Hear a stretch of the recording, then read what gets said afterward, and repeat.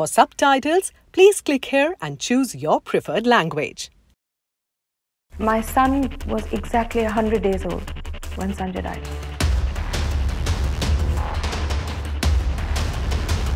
Worst 3 hours of my life. Because you know, hope is so difficult. I can deal with the death, I can't deal with the hope.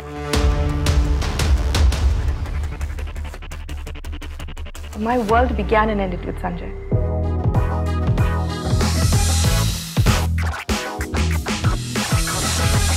Sanjay used to fly a lot.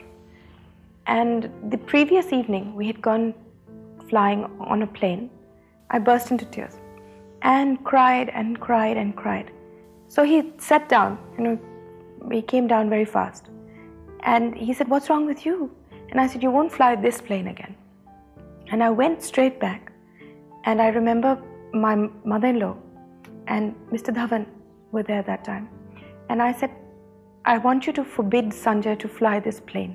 And I got completely agonized about it, this particular plane. And I said, "I've never asked you anything in my life. But now I want you to put your foot down and tell Sanjay he can't fly this plane." And my mother-in-law said, "Look, if Maneka's so upset about it, Sanjay, don't fly this plane." No, you... And Sanjay had agreed until Mr. Dhawan said, "Oh, come on, women..." I mean, he said it more respectfully, but the idea was that Maneka's a woman and she would get nervous. And I kept saying, "But I've never been nervous before and we've flown so many planes." But somehow then it turned into a joke.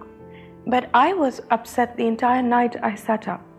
I've never been so upset in my life. And finally I went to sleep at about 3 after huge agitation, in my heart. And the next morning I was woken up at about 7:38 and the ayah said that you have to go to hospital, go quickly. And I knew and yet didn't know. So I didn't change or anything, I sort of just rushed there. And I saw Sanjay's body being taken out of the ambulance.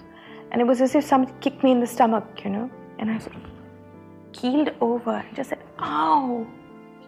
And then I was told he was alive. And that was the worst period because my mother-in-law came and said, "He's alive." And then she put me into a room and locked the door from outside in Willingdon Hospital. And I sat there and I kept saying, "God, please let him be alive. I'll go away, I'll do anything you want." And for 3 hours, I think it was the worst 3 hours of my life. Because hope is so difficult. I can deal with the death, I can't deal with the hope.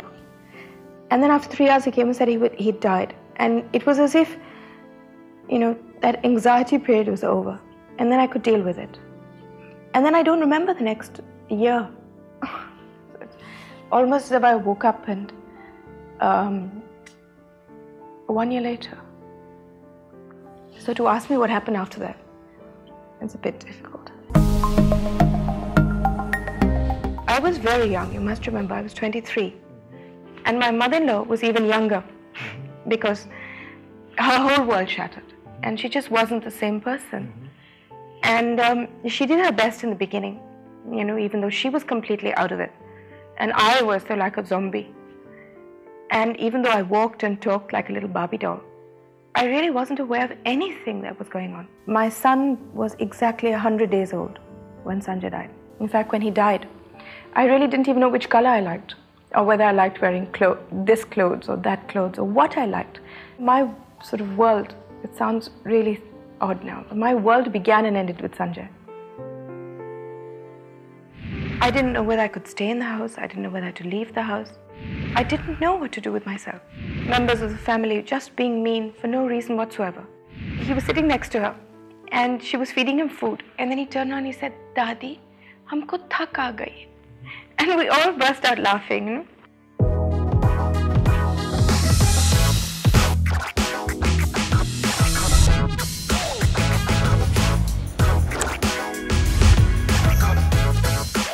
Subscribe to our YouTube channel, press the bell icon and stay entertained.